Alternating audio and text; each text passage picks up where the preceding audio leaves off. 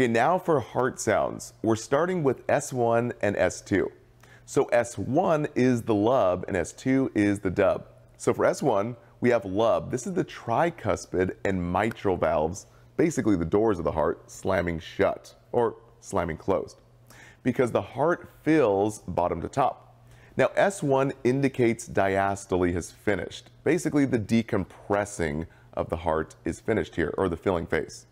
So the heart is full of blood, and it's leading to systole or systole here. Basically that squeeze, it's ready to be ejecting blood out of the heart.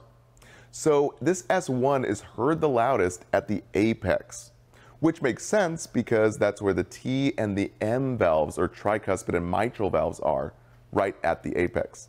So Allison is going to show exactly where this is. So at the apex of the heart, which the apex location is always going to be, or the apical heart rate, will be checked at that fifth intercostal space, left mid-clavicular line. So if you cut the clavicle in half, mid-clavicular line.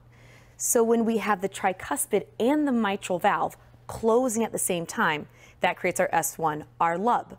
And so you would be listening with the belt or the diaphragm of your stethoscope, so the big side of your stethoscope, at the fourth to fifth intercostal space, left sternal border.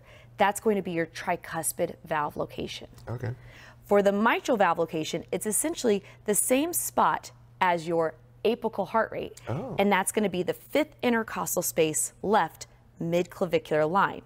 And so when these two valves, those two doors, close at the same time, you get your lub. So I always like to think of it, your heart fills like a glass. It fills from the bottom to the top.